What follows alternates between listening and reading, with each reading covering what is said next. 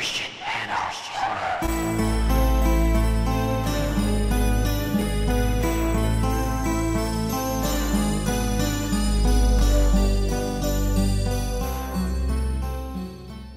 What's going on, ladies and gentlemen? Christian Hanna Horror here today, and today I want to talk to you guys about another episode of One Horrifying Scene. Now, this is something that I told myself. I said, Christian, when you do another episode of One Horrifying Scene, you've got to talk about this scene because I know you love it. No, I don't really talk to myself like that, but you get what I mean. So on today's episode of One Horrifying Scene, we're going to go to one of my favorite Halloween entries in the entire franchise, Halloween 6, The Curse of Michael Myers. Now, some love this movie, some hate it, some just think it's okay. I'm one of those people that kind of realizes what it is. It's the 6th entry in a serial killer slasher movie franchise, if you will, and it's what's to be expected. But for me, Halloween 6 just kind of hits it. I love the look of the film. I love the sound of the film. I love Michael in the movie, and I love the characters in the movie because they're kind of just more grungy and offbeat, and a little bit more just down and dirty and real. And we're going to talk about a certain character in this movie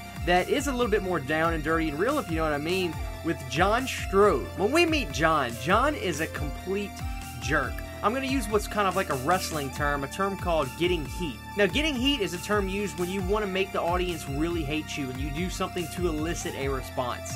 Well, to me, this was the first time in the Halloween franchise where a character in the movie really got heat. You could say Mikey in Halloween 5 kinda was like a jerk, but he didn't really do anything malicious or say anything malicious. He was just full of himself and rode around in his cool car and acted like he was better than everybody else. It doesn't really make me hate you. I may not like you a whole lot, but I certainly don't hate you. Now, fast forward a few years later when Halloween 6, The Curse of Michael Myers comes out, John Strode tells his daughter, "We don't want you here. You and your little you-know-what son of yours. Who asked you to come back?" The scene where the family is getting together to have breakfast and John Strode comes waltzing in after yelling at the kids for making a Michael Myers sign is very tense, and I gotta give credit. This scene is one of the only scenes in the Halloween franchise where you feel tense watching a family communicate. It's much more tense, in my opinion, than the Rob Zombie remake where you see all the swearing and cussing and tables getting turned over. That's just kind of like, roll the eyes kind of thing.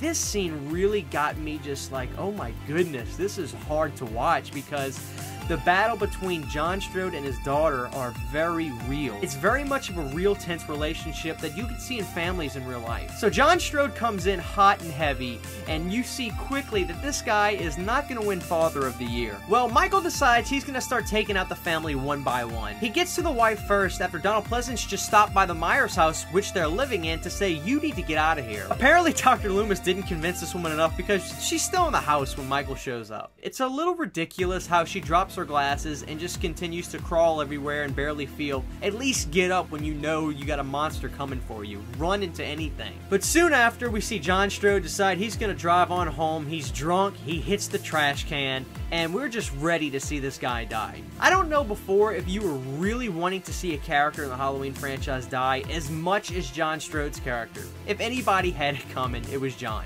What's really interesting about this scene in the movie and why I decided to do an episode on this kill is this, to me, is almost like a Friday the 13th style kill, and it sticks out for me. A few other scenes in this movie are like that, but particularly this one is what I really love because I don't know that Michael had ever shocked somebody to death in a Halloween movie before. A few things about this scene that are a little bit strange. It's like Michael was really wanting to play up the anticipation on John. Was there parts of his wife's body in the washing machine? You really don't know because when he opens it up, he pulls out a red shirt with blood on it, which was kind of just a weird choice. Why didn't they have a white shirt with blood on it? Or why not, you know, I don't know. I can't remember what the wife was wearing early in the day, but it was just a little weird. It kind of made you go, wait, what's going on? After he gets out of the washing machine, Michael finally shows up. Michael stabs him and pins him up against the wall, and John gets electrocuted to no end. You see foam starting to come out of his mouth. You pan outside the house and the lights are flashing. That was just so cool to me. It was almost like a yeah moment. I don't know. You don't usually get that kind of illicit feeling from a kill scene in a Michael Myers movie, but this scene kind of got me out of my seat, and I really liked it. While it does feel like what I consider a Friday the 13th style kill, it still fits perfectly